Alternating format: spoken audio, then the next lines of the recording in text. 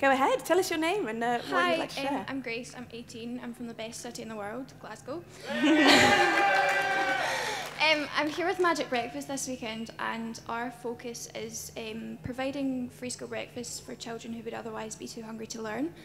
I want to be a politician in the future, and whenever I'd imagined like the fairer world, I'd always imagined the food system working in the way that Magic Breakfast does, like a lot of charities doing free government provision of food. I think hearing from everyone this weekend, it's made me understand that we need like a food revolution. The food system is broken, and I knew that already, but we need complete and utter overhaul. I never ever would have considered like soil health or farming as an aspect of like what we needed to change, but I understand now how it all links together, and I think I also now have hope that we can actually revolutionise the food system. Like all of us coming together this weekend from completely different backgrounds and different aspects of the food system that we care about, it's all going to link together. We all have to band together in the future, because I do actually think now that a food revolution is possible. Yeah! Woo! Oh my God, that makes me want to do a little dance. So exciting to hear that. Fantastic. Hello. So the most inspiring thing for me has probably got to be the farming. So when we got spoke to about how farming is such a big part of it, plays such a big role, and that supermarkets are buying internationally when we've got such amazing farmers here who put in the time, work and effort to provide the stuff that supermarkets need, fresh fruit and veg, but we're buying internationally.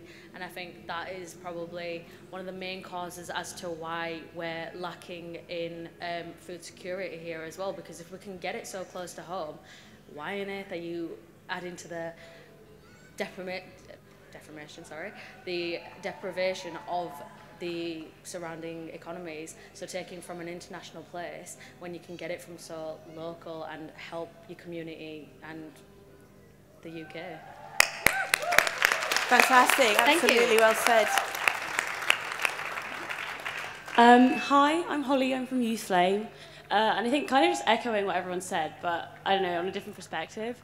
I think just having so many different groups, so you have people like Bite Back and like Flame, like not very similar in terms of their aims, but in the end it's the same food system. And I think it's been really interesting just like hearing from different people's perspectives and how they got into food activism.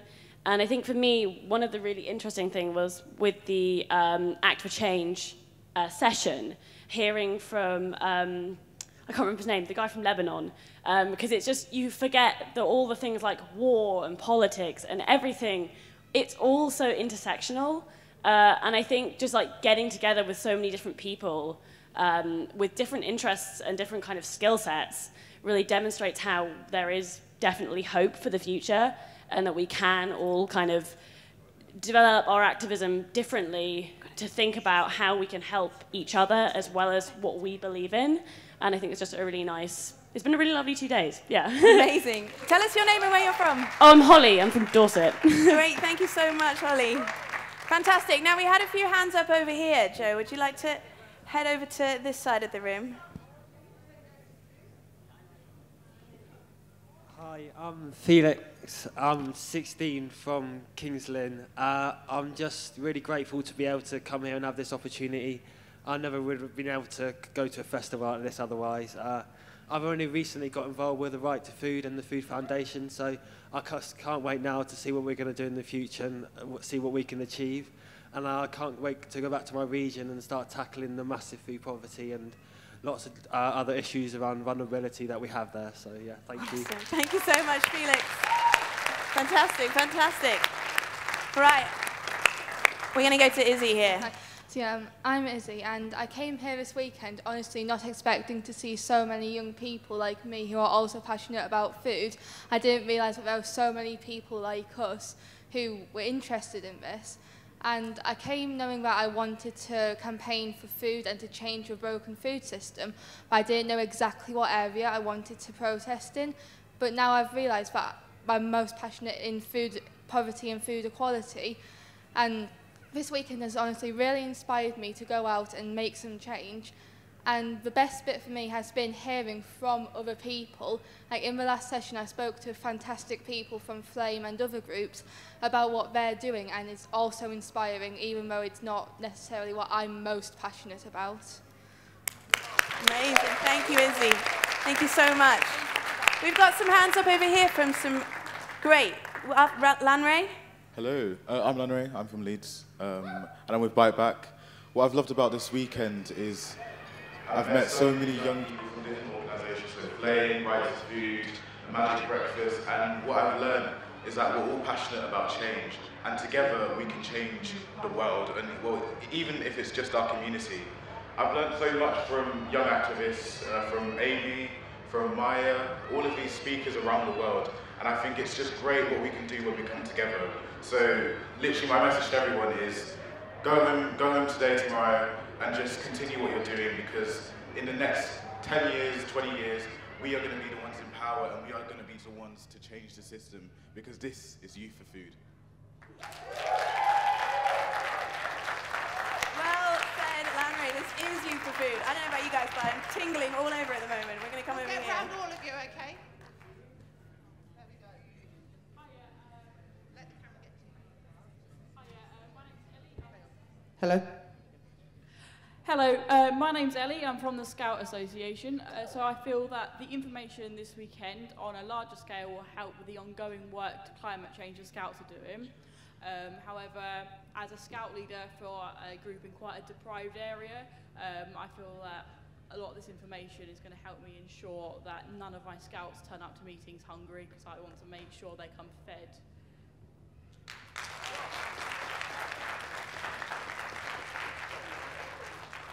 Hi, I'm Meg.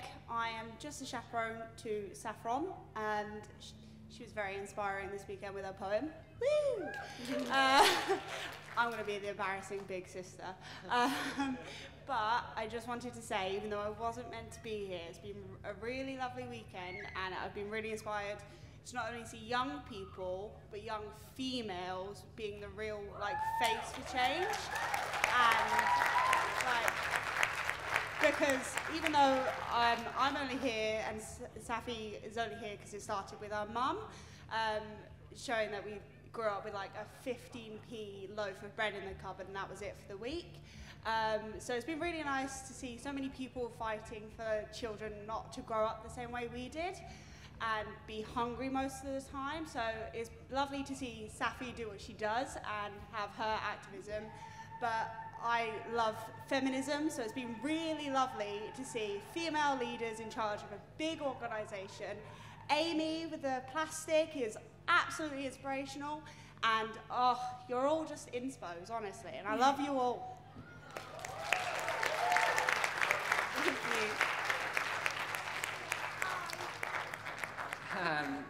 Hi, my name is Lurk. I'm also from the Scouts, but I am from Belfast in Northern Ireland, as you can hear. I came to this event not really sure what this was about. I knew it was about tackling the issues in the food system and was aware of a number of those and was passionate, but this has enabled me to look at it from a broader perspective. It has enabled me to learn more about lots of different areas and issues that we can all work upon. And as someone from the far end of the UK, we're not always included in national campaigns. We're often an afterthought when it comes to politics. But to have a group from Northern Ireland, to have a number of us, to have people raising different issues to decision makers and to campaigners, it's really been great to have our voices heard. So thank you to everyone for helping us this weekend. Amazing. Hi guys, my name is Matt. I'm from Brighton, and I didn't really, like many of you, I didn't really know what to expect when I came to this weekend. But it has been amazing just meeting all of you, learning what you've been up to and what work you're doing. So for me, my background is in sustainable investing, and you all taught me something this weekend, which is that about 10 years ago, the idea of sustainable investing in, environmentally friendly stocks, equities, whatever, wasn't really heard of, and it was young people that made the change that then influenced adults to be actually we need to put our money into things that are going to benefit our children. And you guys have made me realise that if that happened 10 years ago with climate change, that could happen in the next few years with food poverty. And it's going to be your work that's going to lead that change. So just thank you guys so much. It's been really inspiring to meet you all. Thank you so much, James. Great. I think we've got a young chap. Back over here. Great. Hi everyone, I'm Faith Jones, I'm 15 from North Wales. I came here this weekend and mostly before now I've done campaigning about healthy, more affordable meals, mostly within schools, and about prices of healthy food over junk food and making sure people have more sustainable meals within schools. I didn't think there'd be so many other young people actually interested in this. I knew there was quite a few people, but it's been it's been amazing meeting people from Magic Breakfast, Bite Back, who've had conversations, who have some of the same interests as me, but then also hearing about all the farming and plastics and how they all link together.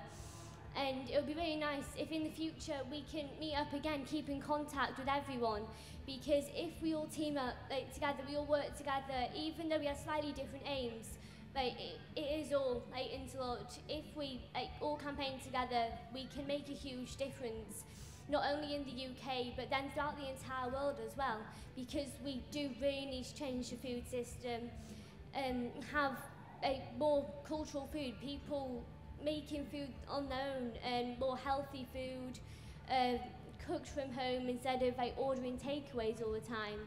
So it's been amazing, really inspiring just listening to everyone and meeting everyone from all across the UK. Thank you so much, Faith.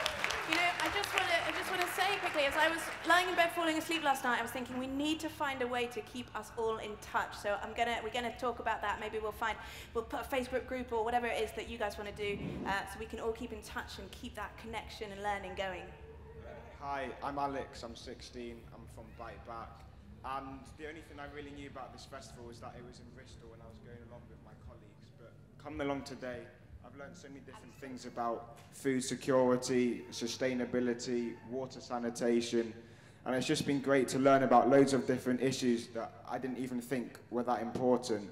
So it's really been an eye-opener for me, and I hope in the future we can do more things like this as well.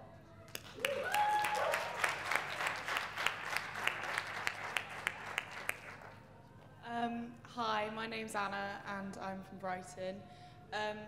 I just want to say how inspiring this weekend has been for me. I just think not only what you guys do and everyone does here, it's just amazing, but it's also how you guys use your voice. When we had the seminar yesterday on spoken word, music, art, everything is just so intertwined and so interlinked, and it's the way and everyone expresses themselves. And in spite of all our ages, even though we're so young, I mean, someone I think started being an activist when they were about 11 and now has written a book. That is just insane.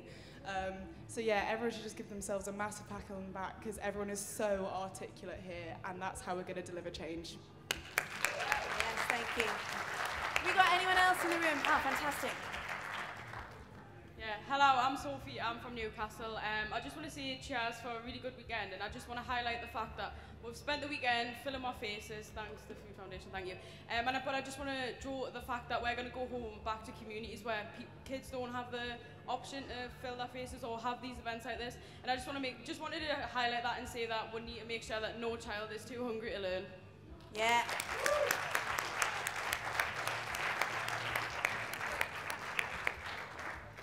Coming over here to this young man on the left. Hi, my name's Tao. I'm from Glasgow. It's been amazing to see the amount of young activists all being here, and it's been obviously this festival and everything. It's been amazing with the turnout as well, and it's been good to see everybody all getting involved with everything, with the march yesterday. Yeah, it's been and everything else and all that. Yeah. Yeah.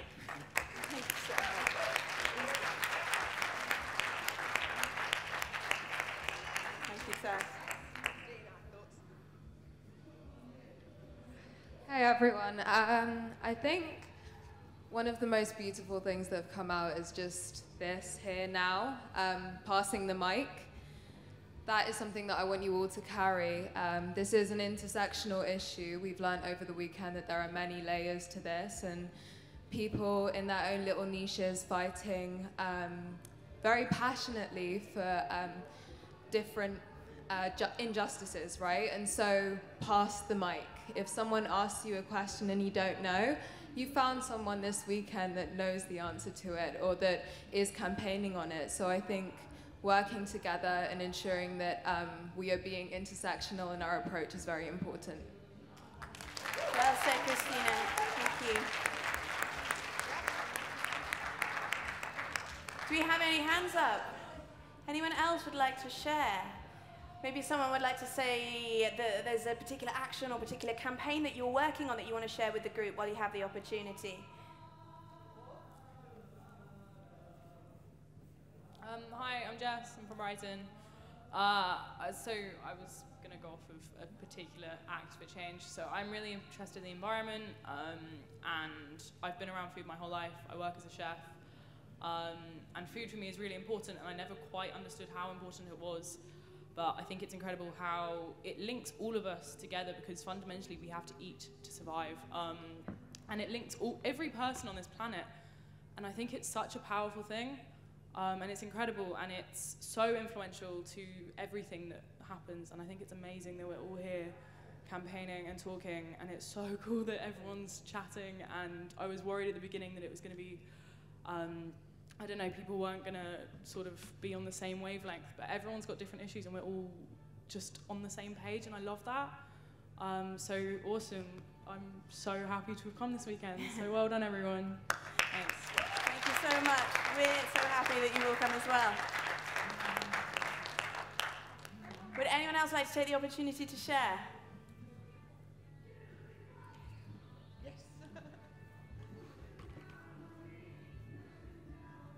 Hi, I'm Mary and I'm not a young person.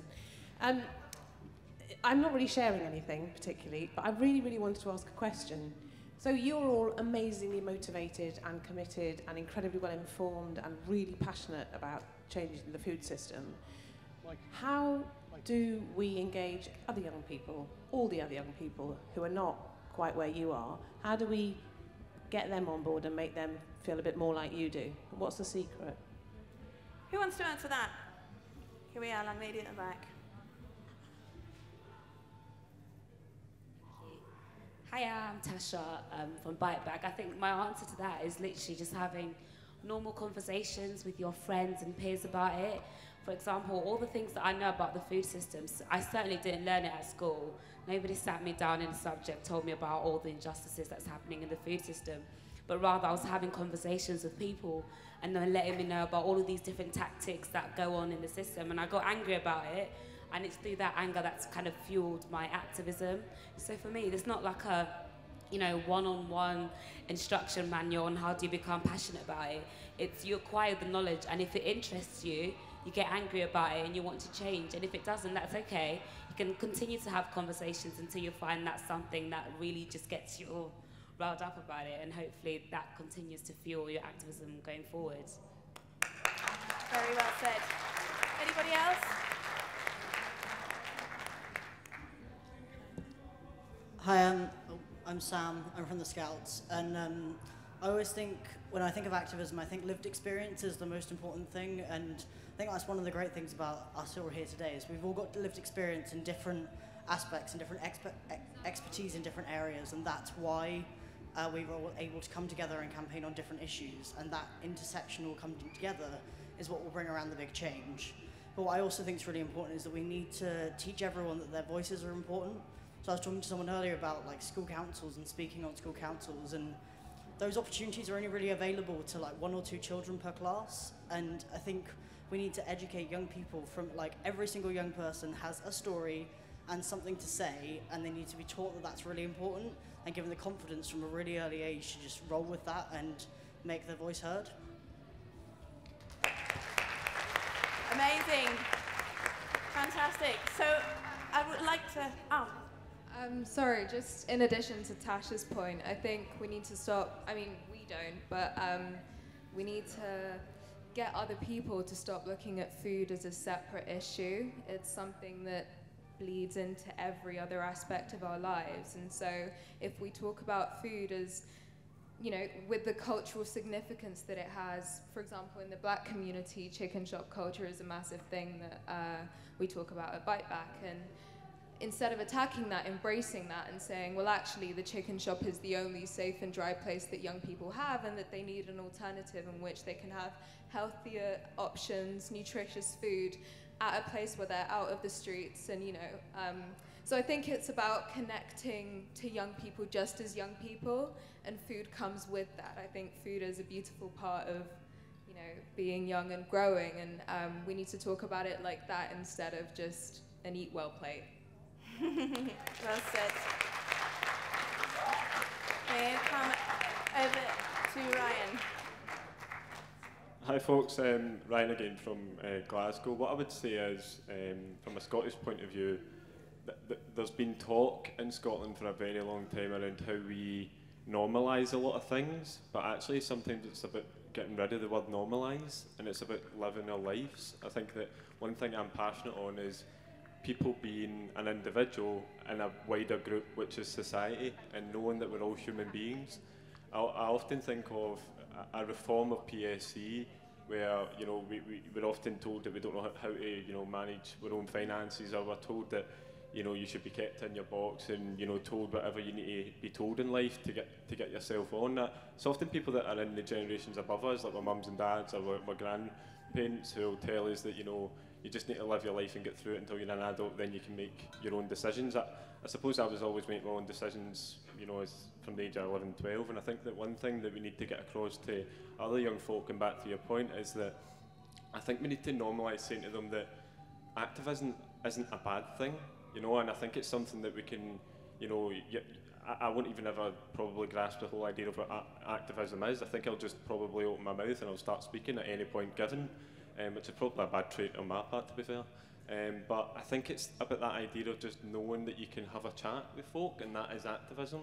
And I think you also need to, you know that as an activist yourself already, you need to know that you can have a good set of years and know that time is endless. And sometimes you need to have, you know, the minutes, the hours in a day that you never thought you ever had, to sit down with a group of people and say, this is life. You know, this is, you know, if you think that you see something that's wrong, put that hand up as far as possible, you know, to the sky and say, I want to talk about it.